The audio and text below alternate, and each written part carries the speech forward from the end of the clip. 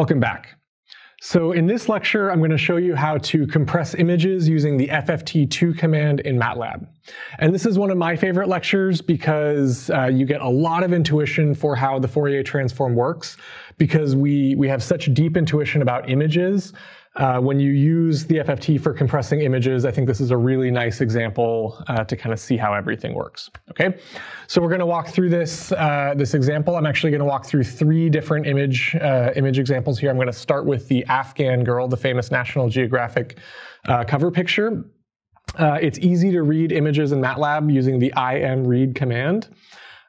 We can convert this color image to grayscale using RGB to gray, because I only want to work with a grayscale matrix for illustration purposes. Before I do that, I'm going to plot this image for you in full color. And notice that I have 256 minus A, where A is my matrix, my image. I'm doing this 256 minus A because I've inverted my color scheme for this black background. You would just do image SC of A. Okay, so let's run this code. Okay, so this is the famous National Geographic cover of the Afghan girl. It's a pretty high resolution image. If I want, I can do size of A. And we see that it's almost square, 1400 by 1400 pixels with 3 color channels. And if I do the same thing with B, if I just type size of B, it's the same 1400 by 1400 pixels, but now we've collapsed those 3 color channels into a grayscale channel. Okay, so that was the original image. Now we're going to compute the FFT, and this is super simple using the FFT2 command in Matlab. And so if B was my grayscale image, BT is B transformed, or B in the Fourier domain. And I'm going to plot for you these Fourier coefficients, but they're so tiny, so many of them are so small, I'm going to have to compute them on a log scale. So there's a lot of stuff going on here. FFT shift, MATLAB, remember MATLAB orders the Fourier coefficients in a bit of a funny way.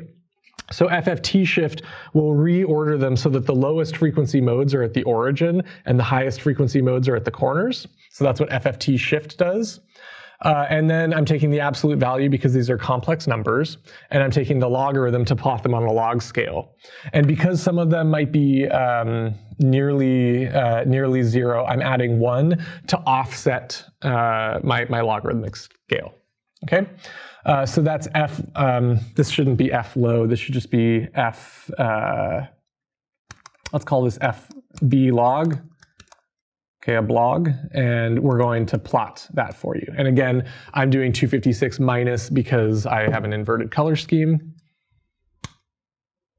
Okay, this is what the Fourier coefficients look like. Remember, this is on a log scale. So most of these gray regions should actually be completely black, like almost 0 value. We plotted them on a log scale to make everything pop out a little bit more. What you see here is kind of in the origin, this is where the lowest frequency components are. It's the brightest, kind of the highest magnitude values in the origin. And then they kind of decay and get smaller and smaller and smaller as you go to higher and higher and higher frequencies, which is kind of consistent with our intuition that lower frequency modes have more energy in images. That's generally true. Okay. Now it's interesting. You can see kind of these starburst patterns, or at least I can see it. And you definitely have a very strong kind of vertical and horizontal axis. These kind of white lines at the X and Y axes. And I want you to be thinking in the back of your head why you would have those kind of vertical lines in this Fourier transform, and I'll kind of tell you later if I remember. Okay, but this is the basic idea. Remember, this is on a log plot, so most of these values, unless they're ultra bright, they're very small. So we're going to only keep the largest magnitude Fourier coefficients, and we're going to use those for the inverse Fourier transform. Okay.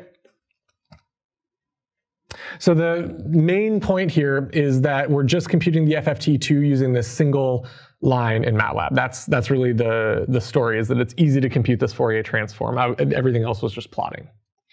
And so now what I'm going to do is I'm going to use this Fourier transform for compression. Okay, so what we're going to do is we're going to manually pull out just the largest 99 percent of the Fourier coefficients, the largest 5% coefficients, the largest 1%, and the largest 0.2% of the coefficients. So we're going to keep basically 99% of them, 5% of them, 1%, and 0.2% of the largest coefficients manually. And then after we zero out everything else, we're going to inverse Fourier transform and see how good our image looks. How we're going to compress a lot, and we're going to see how much degradation there is in our image. And the way I do this, this is actually like a homework I give for my students at the University of Washington. What we're going to do is we're going to sort our Fourier coefficients from line 11. So these are my Fourier transform coefficients. We're basically going to turn that array of Fourier coefficients into a really, really big vector using this BT of colon that vectorizes it. Then we sort them from biggest to smallest. Okay, so that's BT sort.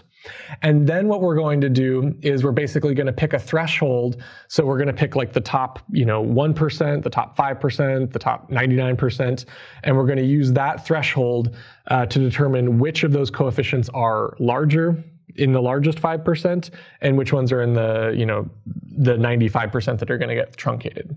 Okay, so that's how you pick your threshold. So that's where you draw the line in terms of Fourier magnitude.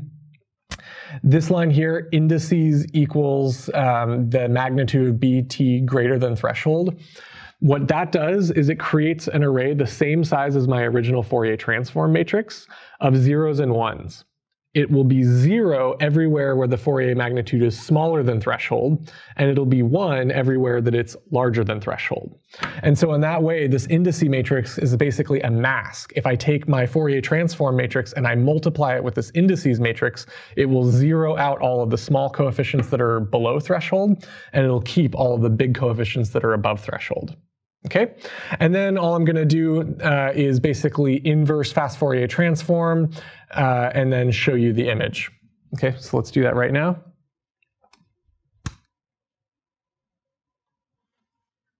Okay, excellent. And so here we have, I've shown kind of 99, if you keep 99% of these Fourier coefficients, so basically no compression at all, you can think of this as the full high resolution image. And then we have our 5%, where we only kept 5% of the coefficients, we only kept 1% of the coefficients, and we only kept 0.2% of the coefficients. So this is a compression ratio of 20. We compressed by a factor of 20. Here we compressed by a factor of 100, and here we compressed by a factor of 500. So massive compression. We're only keeping a very small amount of the Fourier coefficients. And I want to walk you through kind of how these different compressions look.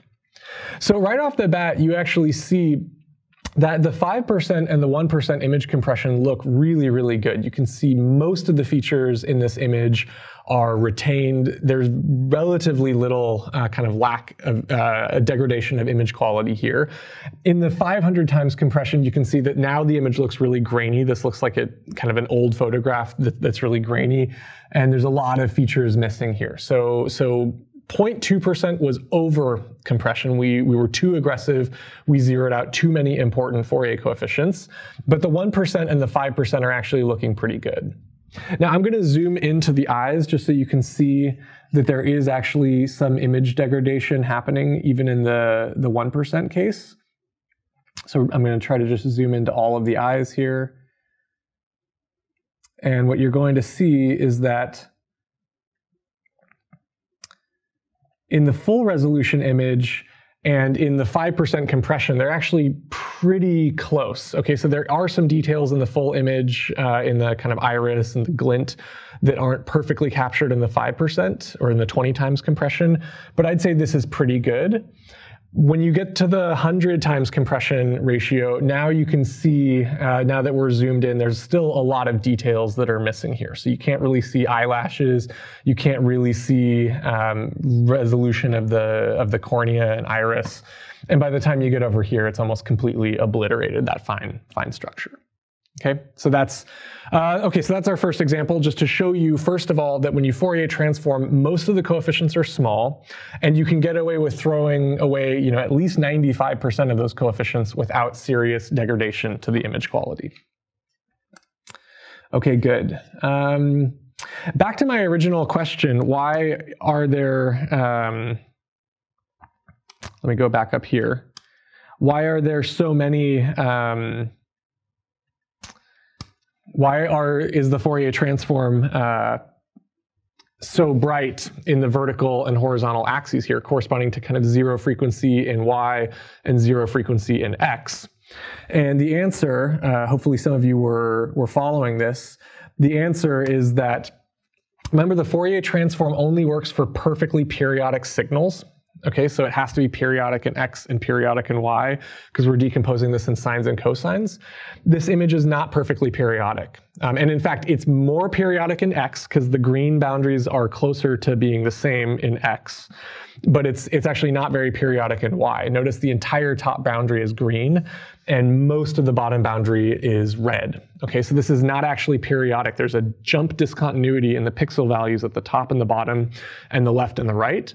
And so that manifests itself as this big vertical bright lines in the horizontal direction. So you'll see that when you Fourier transform images, generally speaking, are those kind of lines. Okay, good. Let's try another example. I'm going to do this dog-cat example here. So this is an adorable picture of a dog and a cat kind of nuzzling. And we're going to see how this is a smaller image. You can already tell that this is a much smaller image. In fact, let's just see how size of A. It's only 437 by 660 pixels.